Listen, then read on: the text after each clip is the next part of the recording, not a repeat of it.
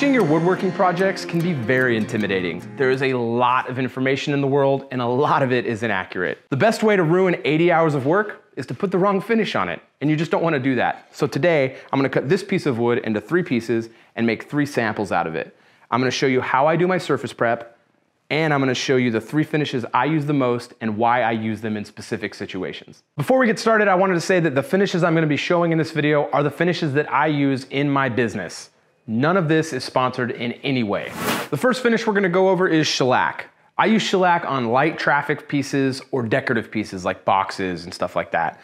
Shellac gives you the most beautiful finish and it feels incredible. You can buy shellac at the home builder store or you can order it online, but I like to make my own, so we're gonna do that today. And it's a really easy formula, so let's talk about what it's made of.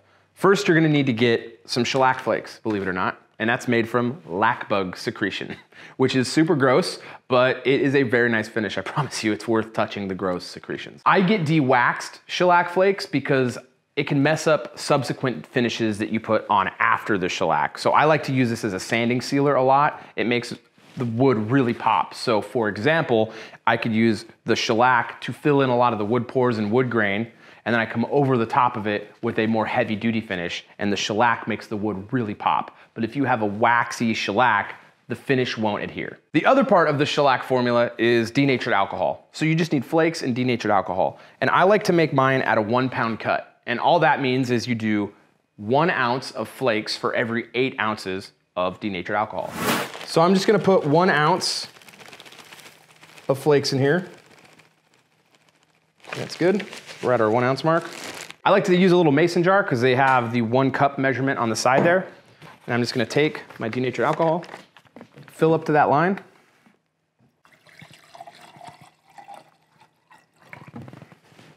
It doesn't have to be incredibly accurate, just pretty accurate.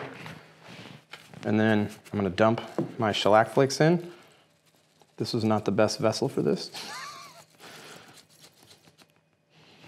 And then you just seal it up tight. And then give it a little shake. Mix it all up in there. And just check on it every 30 minutes or so. Give it a little shake and make sure it's breaking down. The denatured alcohol will start to break down the shellac flakes, and this will all become one really nice, consistent liquid. There are a lot of ways to apply shellac, but the way I like to do it the most is the way my friend Russell Kieselbach taught me, and that's to hand plane the surface and then sand it with 400 grit and then 600 grit and then start applying your finish. I like to use a white rag to apply, and this is a trick I actually learned from Fine Woodworking magazine, and I'm pretty sure it was Mike Pekovich, but I like to ball the rag up, put it in another rag, and then just kind of encase it in there. And what ends up happening is that ball becomes the reservoir for your finish, because all we're gonna be doing is wiping it on the surface. It's so pretty. After I'm done wiping on the first layer, I like to take it and put it in another small mason jar. Because this is denatured alcohol, it will evaporate and dry out, but if you keep it in a little container, it won't dry out on you, and you can just keep reusing that same rag over and over. And the thing with shellac is, you really wanna put up a lot of layers onto it. You kind of build up the coats on this thing. For this, I'm gonna put 6 coats on here, and I'm gonna be able to do that every 5 minutes or so. After I get the 6 coats of shellac on, I'm gonna put a furniture wax on there. I prefer this furniture wax, it's my favorite, but you can use any furniture wax, and once you get it on there, it's gonna feel incredible. In between coats, I like to knock down the surface a little bit with white Scotch-Brite. This is equivalent to 1,000 grit. If you look at the piece, you can kind of see there's some unevenness, there's some streaking, and some higher gloss in places. So this will just knock it down and make it a lot more even. And then I'll start applying my subsequent coats after this is done.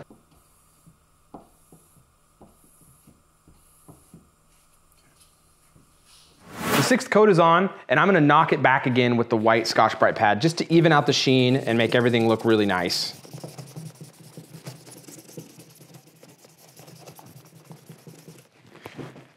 Very realistically, you could be done at this point and you'd have a beautiful looking piece of wood. But I'm going to apply this furniture wax. This isn't necessary, but what this will do is take it to the next level. It'll feel incredible, and it gives it some added durability. The furniture wax is on. Now I'm just gonna let it sit for 20 minutes, and then I'm gonna buff off the excess.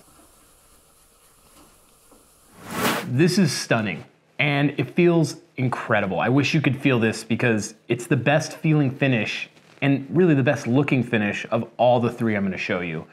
And I wish that shellac was more durable because I'd use it on everything. But the bottom line is it's not very durable. It's just very pretty and it feels incredible. So it's really only good for the light duty pieces and decorative stuff. The next finish we're gonna look at is hard wax oils. And there's a lot of hard wax oils on the market, but the one we use the most here is by Rustic Lumber. This has been a very good product for us because one, the price point is really good and it's just as durable or more than other products we have used. So let's talk about the pros of hard wax oils. One is the surface prep is very easy because typically you don't want to sand above 120 for some or 180 for others. You can go higher and people do get success with that, but the manufacturers claim that if you go too high, you'll close the cells on the wood and the oils won't go into the wood and the wax won't bond onto the fibers. There's two categories of hard wax oils. One's with a hardener and one without a hardener. You can use this product and it does have a hardener. You can use it without the hardener, but it will take 30 days to cure, and that's standard for hard wax oils. But if you use the hardener, it'll cut that down to a week, typically. In hard wax oils without a hardener, you're gonna apply your finish and you really need to let it sit overnight. But with the hardener, you're gonna be wiping that off in about 15 minutes. And that means you can move the piece around, which is really nice in a production environment. The finishing scenario that we use these in the most is for residential pieces. I feel that for most residential pieces, this is a very great option because everything in the house is typically gonna be light to medium traffic. Even the dining table, which is probably gonna see the most abuse, it only gets used maybe 1 or 2 times a day, and sometimes maybe only a couple times a week. One way to look at it is that this provides a reasonable durability to your pieces. But what's really nice about it is that it's very easy to maintain. You can easily come back, sand the piece back, and then reapply finish and have it done in about a day. You will need to wait that week for it to fully cure, but that's a very easy process, and all in, you could be maybe an hour or 2 to refinish an entire table. One great thing about hard wax oils is that you can get them in different tints, which is nice because everyone has different opinions on how things should look. And when you're making things for clients, they have a bunch of different opinions about how they want their pieces to look, and being able to have the finish have a different tint to it is a really nice thing to have. One of the shortcomings of hard wax oil, like I said earlier, is that without a hardener, it has a 30-day cure time, which is almost unreasonably long. You can't operate a business or make furniture and expect anyone to not use the piece they just got done for 30 days. It just is so long you can't do it. The other problem I have with hard wax oils is that the manufacturers recommend very low sanding ceilings, which you can only go to like 120 on some. I take them to 150 or 180. Other people have varying success with higher grits, but they really recommend you keep it under 180 grit, which I think doesn't feel great. One of the reasons I love shellac is because it feels incredible and there's no ceiling on that. You can take it as high as you want and make the wood feel incredible. You just can't do that with a hard wax oil. Now that we've talked to death about hard wax oil, let's sand this piece of wood and get some finish on it.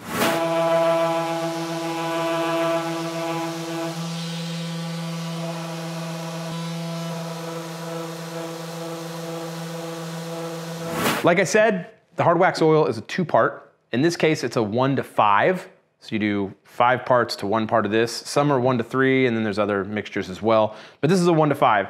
I like to use these cheap syringes I get on the internet. I'll put a link down below for those. But it allows me to make smaller batches, which is really nice because this stuff's only got a 6-hour pot life. Once you mix it up, you have to throw it away after 6 hours or use it. Use it or lose it. So I'm gonna get some of this opened up and get some of this into this little red solo cup and show you how this works.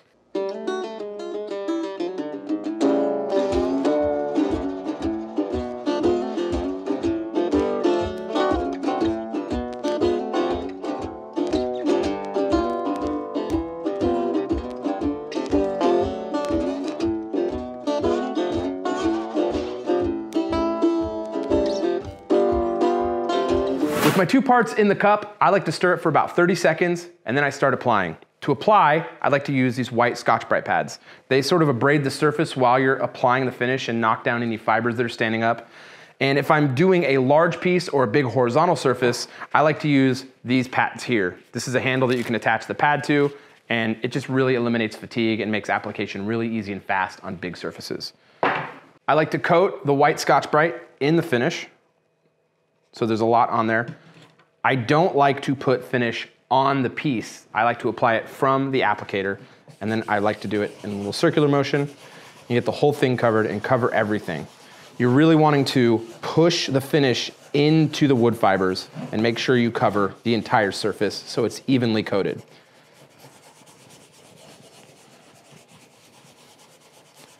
One thing to keep in mind with the hard wax oils is that a little goes a really long way. You just want to get enough to coat the surface. You don't want any buildup there, because what'll happen is it'll get really gummy when you're trying to wipe off the excess, which is the next step. Now that this is coated, this didn't take much because it's so small, we're gonna wait 12 to 15 minutes and then come back with a white rag and wipe off all the excess. It's as simple as that, and according to the manufacturer, you only really need one coat of finish on here. I don't really subscribe to that. There's a lot of pieces where I will just do one coat, and you can see that this has a very flat or matte sheen to it, which is desirable in some cases, but I think a lot of times it's a little too flat. So what I like to do is to add another coat. And that not only makes the sheen a little higher, but it also gives it some more durability. After I get the second coat on and I buff off all the excess 15 minutes later, I like to take my polisher machine and I put one of these microfiber bonnets on it, and I go over the whole surface slowly. The heat activates the wax and causes the curing process to start even faster. Let's talk about the most durable finish of the three finishes we're talking about today. And the one that we use is this product by Gemini Coatings. It's a conversion varnish, specifically a 2K conversion varnish. And all the 2K means is that it's two parts. It's got the conversion varnish and a hardener, much like the hard wax oil. The difference is this is a film finish and it is bomb-proof. We use this for conference tables and restaurant tables and pieces that are just gonna see a ton of traffic and a lot of abuse. It's really durable and it can stand up to the challenge. So let's talk about the downsides, and that's literally everything else about this. This is a film finish, and that builds a film layer on top of the wood. It binds to the wood, but it builds up over the wood, and that's what seals it. And you're building that layer up with plastic. And if you build up too many layers of that, it looks really bad and really fake, and you can tell that there is a film finish on it.